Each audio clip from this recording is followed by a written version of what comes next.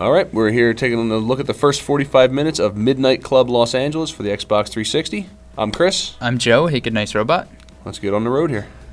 It's definitely Los Angeles. Yeah. This is not some stripped down, crappy version. I mean, it looks phenomenal. Yeah, it doesn't look like generic city with Hollywood in the background. This definitely looks and feels like LA. Yeah, almost a little too much. There's ads everywhere. Everywhere. So much so that it's like it benefits the world because it makes it look real. Right. You know, it's like it always adds to the atmosphere, but there's so many and you're going by so fast that they almost become repetitive. Yeah. So you feel like you're passing the same Best Buy again. For me, it made the city feel a little smaller, a little more condensed. Yeah. But there are these little touches like the screen we're looking at right now, that little Mexican grill. Absolutely an LA yeah. Mexican place right there. And just a little touch is really not, it doesn't look like Vancouver with Hollywood in the background. Everyone said that Liberty City in GTA 4 was the first like truly alive city. Right. And for a city that you're just seeing out of like the window of your car going by 150 miles an hour, right. This one feels like they've pushed the bar even more. Great car models.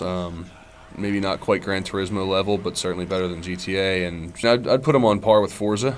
I really wish there was some better damage modeling. Like we said, it was maybe 100th of what it should be in real life, and you wish it was 1/10 of what it should be in real life.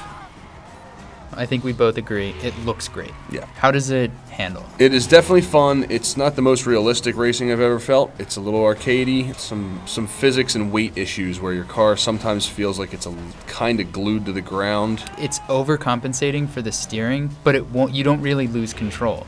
Like you tap a little bit to the left and you go all the way to the left, but Right. you can recover very easily.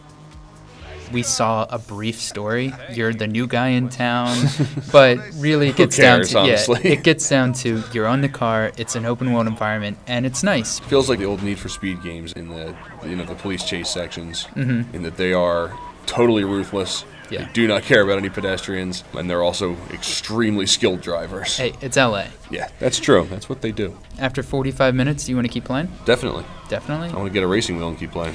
That's what I want to Yeah, do. I think I'm gonna keep playing too.